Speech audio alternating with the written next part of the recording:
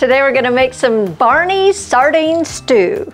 As you know the story about our little friend Barnie and his weight loss journey over the last 5 years, you know that he's lost over 40 pounds, and the reason is we had to change his diet. So today I'm gonna show you how we make one of his favorite stews. It's sardine stew because he needed more omega-3s in his diet. He also gets fresh vegetables and fruits in the diet, and it's a great accompaniment to his canned food diet that he gets prescribed by his veterinarian. So the first thing we do is we use a 7-quart crock pot or slow cooker, and we put in some low sodium vegetable broth.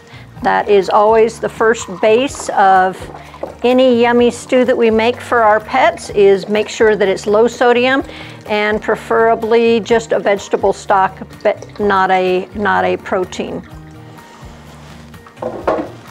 Next is 3 cups of organic brown rice.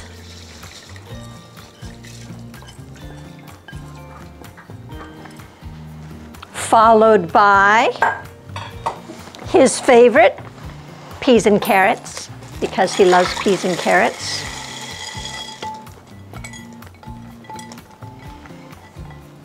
We're gonna follow that with the sardines.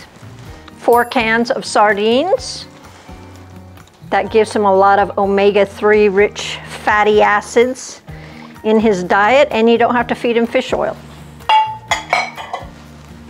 Followed by some yams, which is great fiber.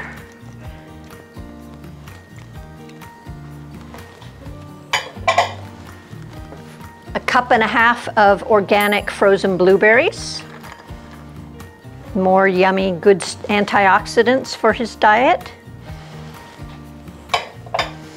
And top it all off with a couple of handfuls of spinach, and all that will cook down together and make a glorious stew.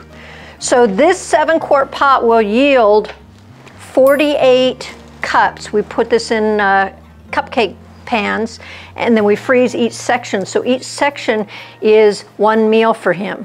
And this pot will yield 48 sections.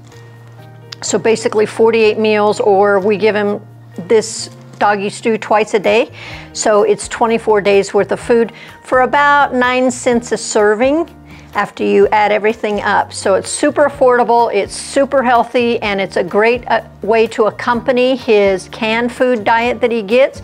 He has to stay lean and mean since he was morbidly obese and paralyzed, and so we have to make sure that we maintain his carbs down at a low level. So he gets lots of fruits and veggies and fresh sources of food like this mixed in with his canned diet that his doctor prescribes for him, his veterinarian prescribes for him.